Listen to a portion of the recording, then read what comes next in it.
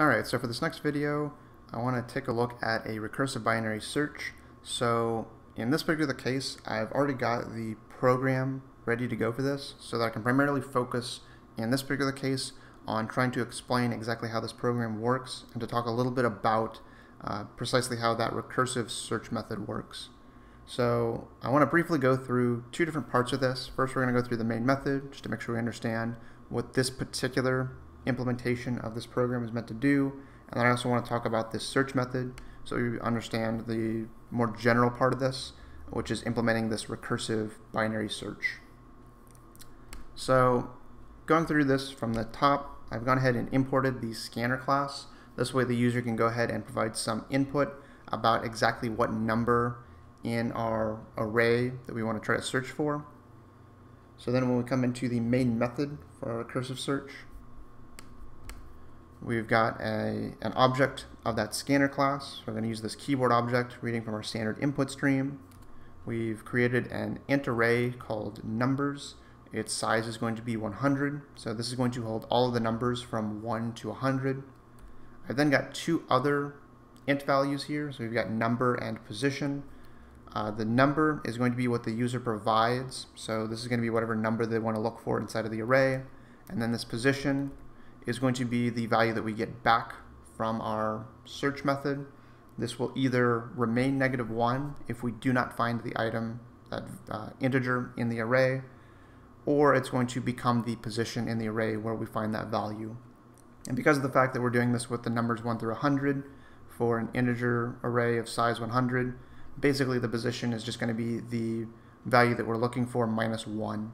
So like to give you an example of this, the very first item in this array, the one that's going to be at position 0, is going to be the number 1. And if we go to the very end, the last value in this array at position 99 is going to be the value 100.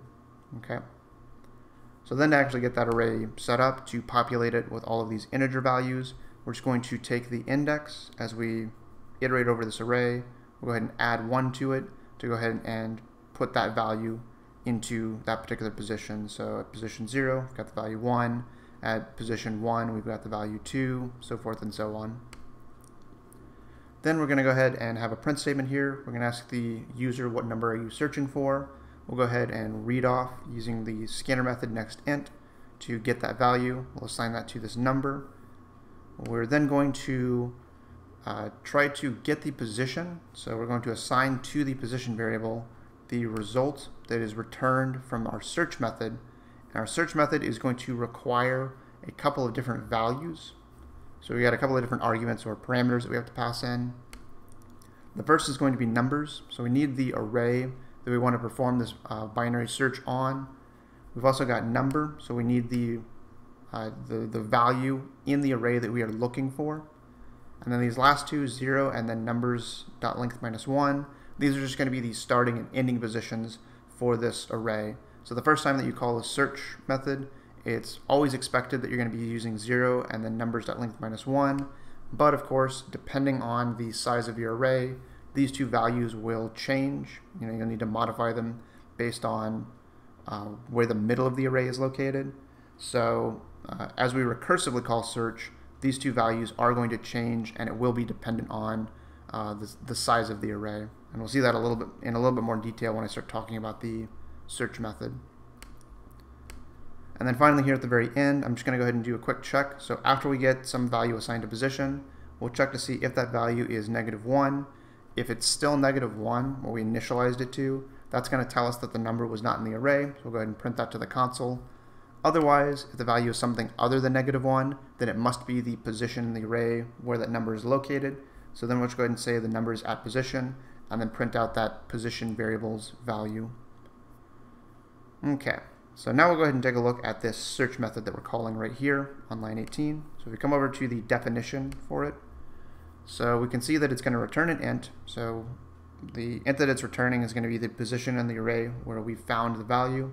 And it's taking 4 things. We've got our 4 parameters here, some integer array that we're going to call just R, just array or short for array. We've got our int value, so this is going to be what we're looking for inside of the array. We've got our starting position, and we've got our ending position. And as I mentioned before, these two things are going to change over time as we are continuously searching through this array. So then coming over here, this very first little thing that I've got right here, this is effectively going to serve as one of my two base cases for this. So this is going to be the base case if we fail to find the value inside of the array. And what's going to happen here is, as we are constantly modifying the values of start and end, as they are slowly kind of collapsing in on each other, eventually we're going to reach a point where they will overlap each other, so start will become greater than end. When that happens, that means that we no longer have anything to search for, or we don't have any items to search through anymore. So that tells us that we've reached the end of our search, but we didn't find the item. So we're just going to go ahead and return -1. This next line right here, we're going to go ahead and do a quick calculation to get the middle position. So as we recall about a binary search, we know that we always want to look at the middle position between our start and end. So we'll just go ahead and do start plus end divided by 2. So that much still stays the same from when we looked at our iterative approach to the search method. So when we do it with just a traditional loop of some kind. The part that's going to change the most is going to be what's left of this. So this whole if, else portion that we have here. So we've got 3 different cases that we want to check for. These cases are very similar to what we saw in our iterative approach to binary search. The one difference is going to be what we do in each of those cases. So rather than just getting some value, instead what we want to go ahead and do is make a return. So we're going to do some kind of return statement, and we have some additional method calls. So we've got recursive calls to our search method. So the first case right here, this is going to be our second base case. So this is the base case if we are successfully able to find the item in the array. So if the value is equivalent to the item that is in that middle position of our array, then we're just going to go ahead and return the middle position. So we're returning middle, whatever position in the array that happens to be, and that's what we're going to use for this variable up here. Alternatively, we could run into 2 other cases. So we could have one case where the middle position is less than what our value is. So that tells us that our value should actually be in the upper half of the array that we're looking at. So if we kind of remap this out again to make sure that we understand what's going on there. So say this is our array, say like right here in the very middle is the value that we checked, but we found that our the value that we're looking for is greater than that middle. That tells us that it's going to be over here. So the only thing that we're going to be concerned with is this upper half of the array after that. So in that case, we want to go ahead and modify our start and end. Well, in this case, this ending position is still going to stay the same regardless of whether or not we're looking over the entire array or just this upper half of the array. So we're going to go ahead and leave that alone. That's just going to stay end. The part that's going to change is going to be our start. So originally start was way over here, but now we see we only want to look at this upper half. So we're going to go ahead and take our middle position, but we're going to add 1 to that so we can only focus on this upper space of our array.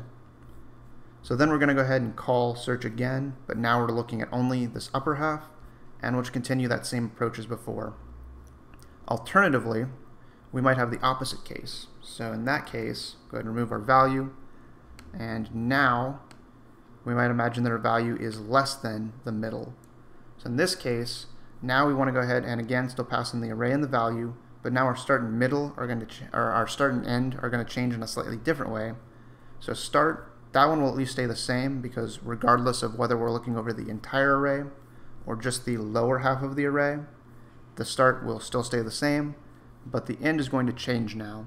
So in this case, the end, instead of being way over here, is now going to be the middle -1. So now we're just looking at this lower, the lower half of the space of the array. Okay. So then of course we'll go ahead and take this new version of it. So we're looking at just this lower half. We'll do another recursive call and we'll repeat that process as we step through this.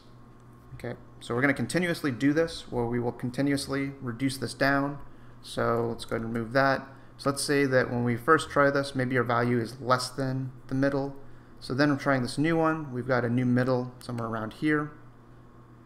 When we try this, we might find that the value is either less than or greater than this new middle. So depending on where that's located, maybe if we place the value here, So in that particular case, we had a particular value for end that we used for this new array from here over to here. So that end is going to stay the same. Our start is going to change, so we shrink that down. And as I mentioned before, this will constantly just keep reducing. Eventually, you're going to reach a point where these two, the start and end, these two lines that we're using, will eventually kind of collapse in on each other. So eventually, they're going to kind of reach a point like this. And then eventually, they're going to overlap each other. So eventually, one of these will go over the other. When that happens, that tells us that we failed. Otherwise, if we don't have this happen, instead we actually find our value somewhere in the middle. As we continuously do this, then we can go ahead and return that instead. And that tells us that we were able to successfully find the item in the array. So now, if we go ahead and come over here, we'll go ahead and compile this. So I have a recursive binary search.